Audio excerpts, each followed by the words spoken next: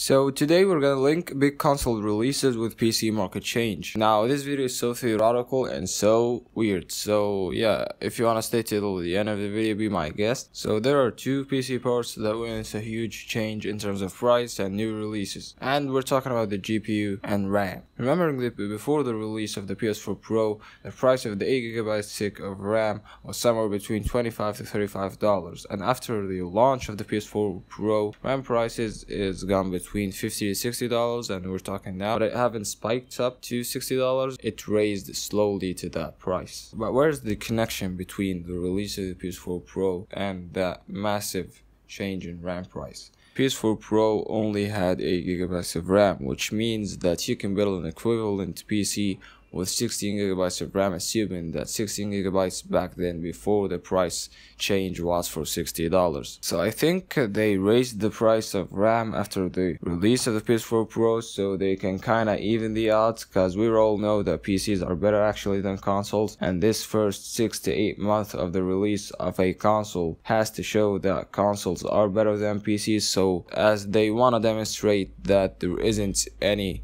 comparable PC to a console for this time being.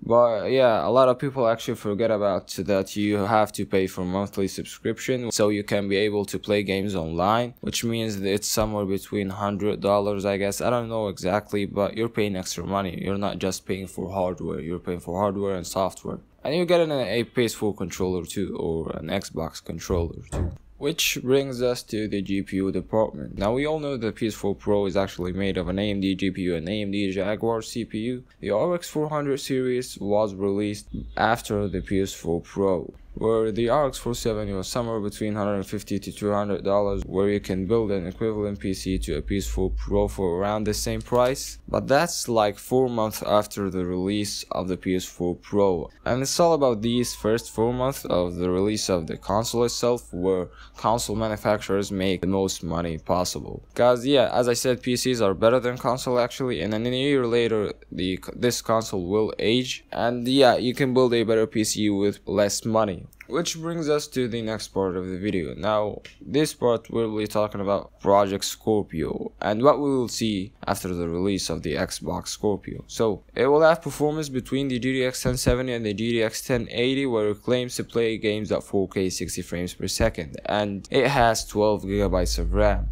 So what's supposed to happen if this Xbox Scorpio is somewhere between $400 to $450? RAM wise, I guess we'll witness a price drop in RAM somewhere between $40 to $45. Let's hope so. And GPU wise, I don't know about GPU wise, but I guess that's why AMD only refreshed the RX 400 series and released the RX 500 series with minimal performance gains, so actually they can release the Xbox Scorpio, and this is the undisputed console. You can't build a PC equivalent to that console right now, so I guess Nvidia maybe release a GPU that's equivalent to a GPU like, for example, the GTX 1070, and somewhere between $200 and $250, where you can fit it in a budget PC, but we're talking like 4 to 6 months after the release of the Xbox Scorpio. So yeah, I guess this is so theoretical, so let me know what you think. I try to link things with each other and it seems pretty convincing to me. But again, let me know what you think in the comments down below. So do not forget to press that like button and subscribe if you liked that video. I guess that video is a cool video somewhat. Share it with your friends, and